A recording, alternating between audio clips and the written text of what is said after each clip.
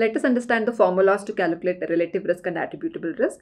Relative risk and attributable risk are the measures of association in case of cohort study. Cohort study, we get the data on incidence because we start with exposed individuals and we follow them up.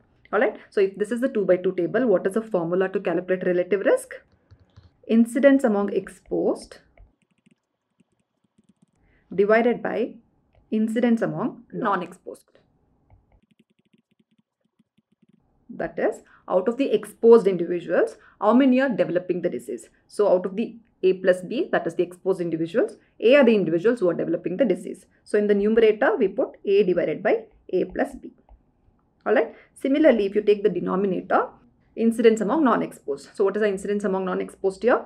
C divided by C plus D. C is the number of individuals who are developing the disease. This is in the non-exposed group. So this is the formula to calculate relative risk.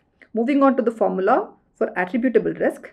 This is given by the formula A divided by A plus B minus C divided by C plus D. That is incidence among exposed minus incidence among non-exposed. So how do we interpret relative risk and attributable risk? If the relative risk is 5 between smoking and lung cancer, we can say that smokers are at 5 times higher risk of developing lung cancer compared to non-smokers.